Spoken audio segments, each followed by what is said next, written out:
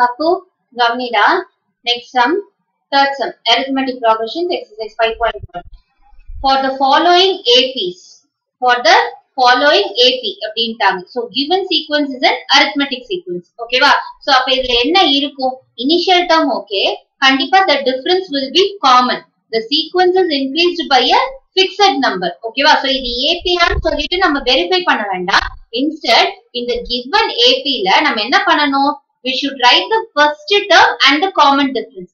They have given a sequence. We have to take and write the first term and the common difference. First term பார்த்த உடனே எடுத்து எழுதிடலாம்.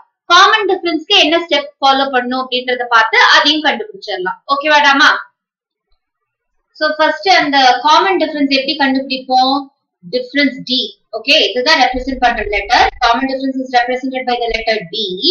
So ஒரு term, okay, sequenceல இருக்கிற ஒரு termக்கும் அதனுடைய previous termக்கும். So if you are choosing any term AN, okay வா? AN அப்படின்ற ஒரு term choose பண்றீங்கன்னா அந்த termக்கும் அதோட previous term AN-1 AN-1 அதுக்கும் இருக்கிற difference, okay வா? அதுக்கும் இருக்கிற difference தான் நம்ம என்னது கண்டுபிடிக்க போறோம். ஓகேவா? சோ இப்ப இதுல என்னது செகண்ட் டேர்ம் சூஸ் பண்றோம்னா செகண்ட் டேர்ம்க்கும் இதனுடைய previous term இது ஃபர்ஸ்ட் டேர்ம். செகண்ட் டேர்ம்க்கும் ஃபர்ஸ்ட் டேர்முக்கும் இருக்கிற டிஃபரன்ஸ்.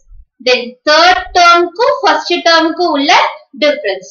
ஃபோர்த் டேர்முக்கும் தேர்ட் டேர்முக்கும் உள்ள டிஃபரன்ஸ். இது வந்து செகண்ட் டேர்ம்ல இருந்து, அதாவது நெக்ஸ்ட் டேர்ம்ல இருந்து previous term சப்ட்ராக்ட் பண்ணணுமே தவிர first term minus second term, second minus third அப்படி பண்ண கூடாது. சோ அந்த டிஃபரன்ஸை நீங்க நோட் பண்ணிக்கோங்க. AN minus AN-1 தான். ஓகேவா? சோ இதுல நான் ஸ்டார்டிங்ல சொன்ன மாதிரி அவங்களே வந்து இதை AP arithmetic progression கொடுத்துட்டாங்க. So if you have to find the common difference, சும்மா ஒரு டேர்முக்கு ஒரு செட் ஆஃப் டேர்ம் கண்டுபிடிச்சா போதும். Second term minus first term மட்டும் கண்டுபிடிச்சாலே you can conclude that it is the common difference for the whole sequence. ஏன் நம்ம third டேர்முக்கு second term and fourth டேர்முக்கு third டேர்முக்கு கண்டுபிடிக்க வேண்டாம்னா they have not asked us to verify. அவங்களே 18 கொடுத்துட்டதுனால நம்ம இந்த ஒரு set of டேர்முக்கு கண்டுபிடிக்கிற பிக்சட் நம்பரே தான் அடுத்த செட் ஆஃப் டேர்ம்ஸ்க்கும் இருக்கும் கண்டிப்பா. சரியாடா? சோ அதனால நம்ம ஒரு செட் மட்டும் பண்ணா போதும். இப்போ ஃபர்ஸ்ட் சீக்வென்ஸ் கன்சிடர் பண்றோம் அப்படின்னா what is the first term here? We have to write the first term and the common difference. So take the first term. What is the first term? 3. அப்ப A equals 3. A equals 3 and D எப்படி கண்டுபிடிக்கணும்? Second டேர்ம்ல இருந்து first term. Okay, நான் second term AN வந்து second term choose பண்றேன் அப்படின்னா இதுல இருந்து எதை சப்ட்ராக்ட் பண்ணணும்? AN-1. A2 minus 1 எவ்வளவு? A1. சோ அதுதான் நான் சப்ட்ராக்ட் பண்ற போறேன். A2 minus A1. அப்ப 1 minus 3 எவ்வளோடா? -2. 1 minus 3 எவ்வளவு? -2. சோ இந்த சீக்வென்ஸோட ஃபர்ஸ்ட் டேர்ம் A வந்து 3, காமன் டிஃபரன்ஸ் D வந்து -2. So next sum. இதுல என்னது? -5. First term is -5. எது சீக்வென்ஸ்ல போட ஃபர்ஸ்ட்ல இருக்குதோ that is called the first term. So A is -5 and how do we find the common difference? Second term minus first term. So second term minus first term. Now here the second term is -1. Here the second term is -1 minus of what is the first term here? -5. அப்ப -1 minus of -5. என்ன எழுதணும்? -1 minus into minus எவ்வளவு? plus 5. புரியுதாடா? So different symbols அப்படின்றப்ப what is the operation that we should follow here? Subtraction. Different symbols na subtraction. அப்போ 5 minus 1 4. Greater number symbol என்னது? plus தான். இதுதான் greater number. அப்ப இதனுடைய symbol plus. So plus 4 தான் நம்மளுடைய answer. So here the first term is -5 and the common difference is 4. சரியாடா? இது ரெண்டு தான் நம்மளுடைய answer இந்த subdivision ஓடது. Next third subdivision. ஓகேவா? third subdivision நமக்கு என்னது? first term பார்த்த உடனே எடுத்து ஈஸியா எழுதிடலாம்.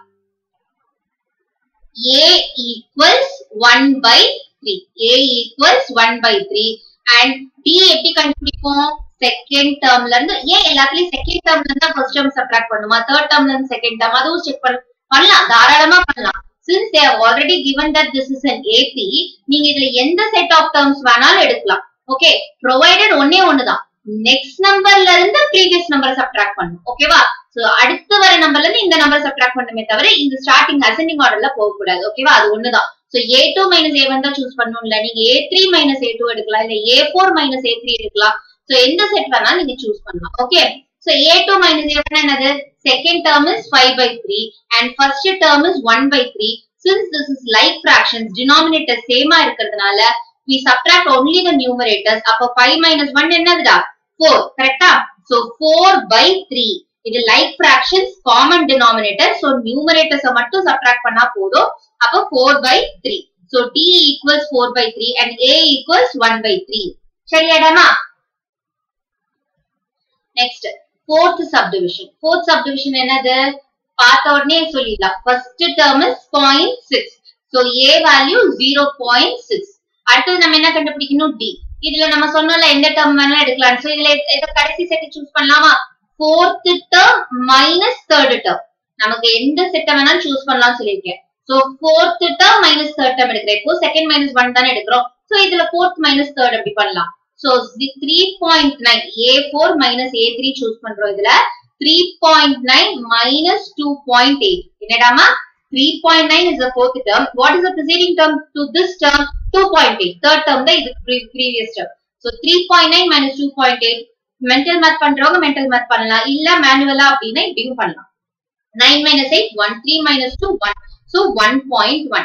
இதேதான் நீங்க a2 minus a1 பண்ணாலும் வரும். Check பண்ணி பாத்துக்கோங்க. a2 minus a1 பண்ணாலும் இதா வரும். a3 minus a2 பண்ணாலும் இதா வரும். So because it is an AP. AP na fixed number ஆக increase ஆகும். So d value 1.1. A value 0.6. So நாலு subdivision பார்த்தாச்சடா. So உங்க convenience காக நான் screenshot எடுக்கிறதுக்கு இங்க zoom up பண்ணி வச்சிருக்கேன். வேணும்ங்கறவங்க screenshot எடுத்துக்கலாம்.